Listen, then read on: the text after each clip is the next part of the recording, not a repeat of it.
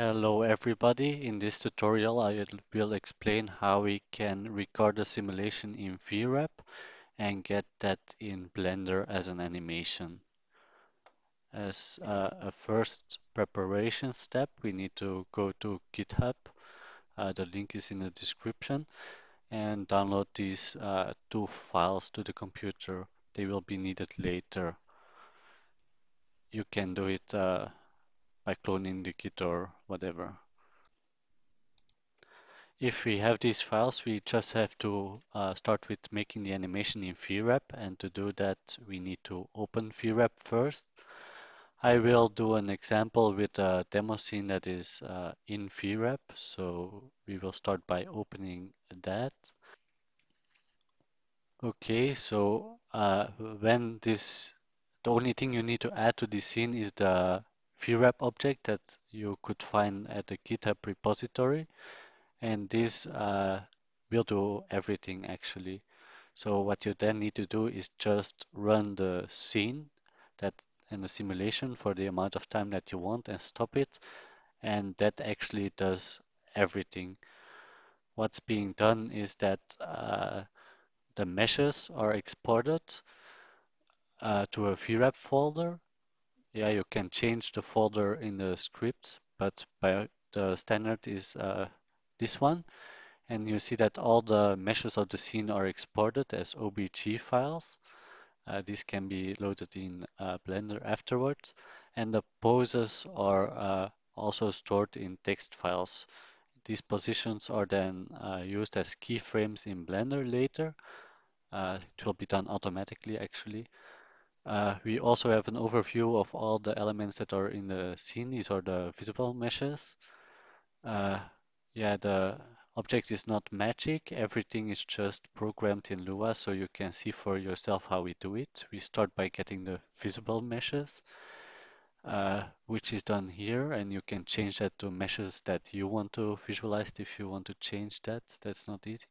And then we also record the position of the objects at each simulation time. You can also change that if you want. You have an example on how to do it. And finally, we just export everything, which is also shown in the script. You can change that if you want to. That's all in VRAP. The next step is to go to Blender. And what we need to do in Blender is basically, yeah, first delete the cube. That's a standard thing. And then you need to go to the script editor of Blender. Okay, so like this, and make a new script like this, and just paste in the code that you could find on the GitHub repository. So yeah, we're looking for that now. Just open it in your favorite editor and then copy paste all the code. Then run the script in Blender and then wait a bit. Now is loading all the object files and uh, the animations. So this can take a while because it's not really that efficiently programmed.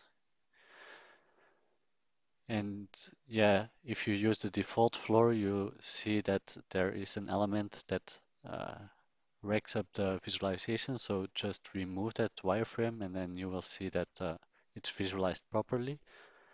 And this is not only the scene that is visualized properly, but the animation also. So if we see in the timeline of an object, you see that all these poses are stored as keyframes, and you can now already play the animation. And that's actually what we wanted to do in this video. So we have an animation of a VRAP simulation in Blender. Yeah, you can make the animation fit. Okay, now that we have that, I will show you quickly how to make a video in Blender with not too many details. You can look that up yourself. First, we want to select the proper renderer. Next, we select the output as a video. because that's what we want, and increase the quality, because that's the goal of everything, right? And then you can, in theory, already start rendering. What you need is also need to specify is an output directory for the output file. Uh, okay, that can take a while. What I forgot to specify there, and which I will do now, is specify a file name, because yeah, it's also important. And now that we have that, let me check the render settings.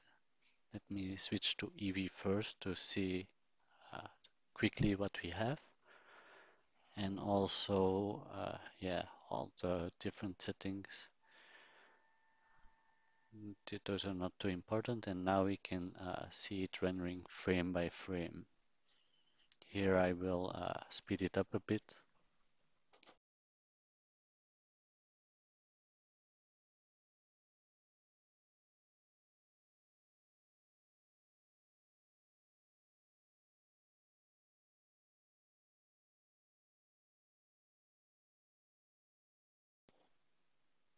So what we have now, now it's finished, so we can close this. And now you see, if you open the video at the location where you specified it, then we already have a video rendered in Blender, uh, which is completely what we did in VREP. And what remains is now to, yeah, add to the quality, because the main difference of Blender is that you can specify better lighting, more detailed materials, and all that kind of stuff. So yeah, now the goal is to just, yeah, mess with that, I guess.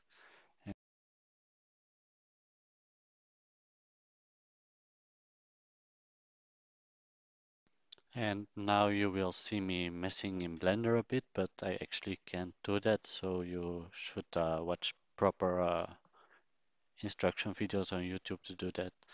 So I will upload the result in a different video.